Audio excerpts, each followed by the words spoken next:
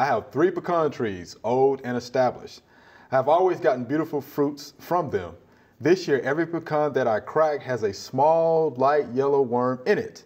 Can I fix this? And if so, how? They have destroyed the nut. It is totally black. Help! I love my trees. And this is from Miss Mary in Walls, Mississippi. Miss Mary, guess what? We have a pecan expert right here, Mr. D, who knows all about these kinds of things. So, Mr. D, what say you? I'd say you got pecan weevils.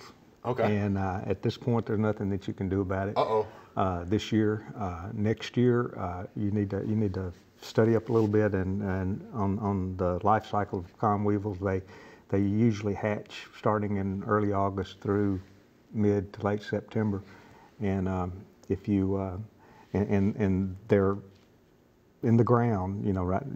When they pupate in the ground. They have an interesting life cycle. They spend a couple of years in the ground. Wow, a couple of years. How about that? Yeah, 1 year as one stage, and then the larvae will construct like an earthen, little capsule. It'll stay there for 1 year, and then it'll go into the pupal stage and spend another year in the pupal stage, and but it is regular, complete metamorphosis, egg, larvae, pupa, and adult. But that larval stage lasts a little bit longer. But anyway.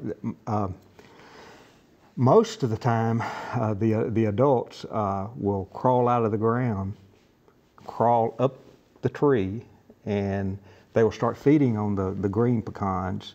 And they're a weevil, and so they will penetrate the shell, and then as the shell starts to harden, they will drill a hole in that shell and they'll lay an egg. Usually 4 or 5 eggs. If they just have one larvae, they probably need to look a little harder. There's probably 3 or 4 more in there. But usually they'll lay 4 or 5 eggs in that shell, and then the larvae will feed on that shell or feed on the meat, the pecan meat, and then the larvae will drill a hole to get out. And it's not unusual at all to see a little round hole in every nut. And that's where the larvae drilled a hole out and fell to the ground or goes into the ground to begin that first part of its life cycle as a larvae. But it's pretty easy to control them if you with carbaryl. Carbaryl is effective on pecans, but you may have to spray starting in early August. Several applications at weekly intervals until you get closer to harvest. And if in commercial pecan country, you'll see cone traps. They'll have like little teepees set out underneath the trees. And when they start emerging, they'll crawl up there and they'll get in the very tip of that. So it's easy to see when they're starting to emerge.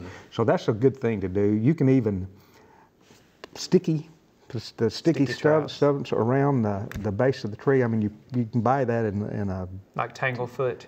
Something, and just paint it around the edge of the tree. And when you start to see them get hung up in there, the adult weevils get hung up in there, then you can spray carbaryl. So it's a good idea to do that rather than just go out there and indiscriminately start spraying in early August.